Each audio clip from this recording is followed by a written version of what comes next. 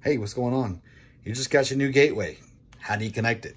Well, I'm about to show you how, a few tricks, and how I found mine a long time ago before I knew a lot about AT&T. Hang tight. Okay, so got your router, got your green data cable, got your power plug. Where is this outlet at? I have not seen it anywhere. Easiest thing to do is just simply do a little bit of house cleaning because it's probably behind a basket or a TV stand or something. Luckily for me, it's behind this little stand, this little basket. I didn't know it was that. Look at there, right there, unbelievable. So you're gonna grab your gateway, set it down on the ground or a stand or whatever.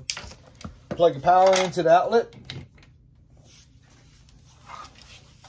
Plug your receiving side to the gateway.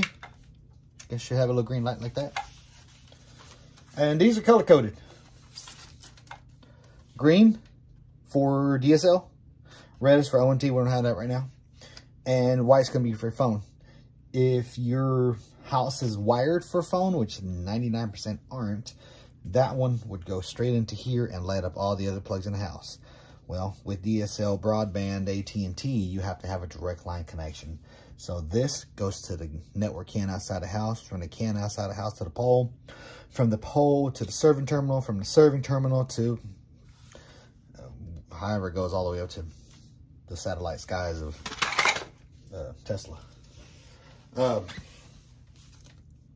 Is your data cable. Plug it in green. All right. And then you grab the other one, plug it in green.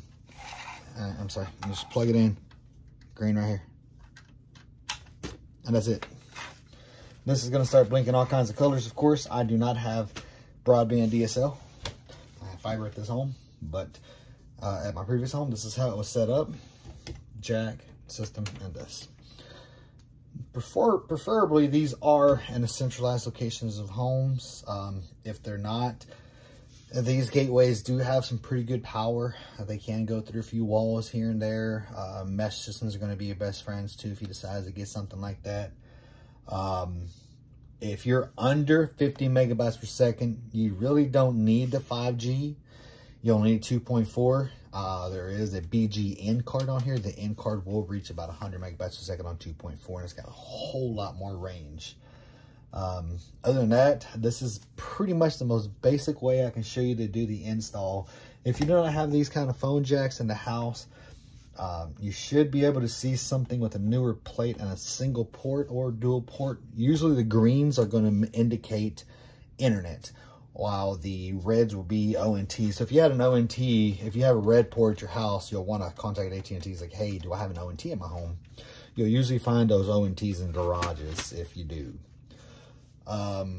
Yellow is going to be basically backfeeding a signal from here into the wall outlet on this one, and then into a smart panel, and then into the other ports in your house. That's pretty much all I can say about this. It's as simple as that. As long as your account's ready, activated, smart home manager, you got to have that too. As long as that's set up, you'll be fine. Anyways, guys, thank you for coming to the channel. I hope this helps you out with self-installs or reinstalls or any kind of installs. I hope to bring out more content for you guys, and hopefully I can speak to an AT&T tech and kind of give me some more tips and advices. Anywho, you guys have a good one.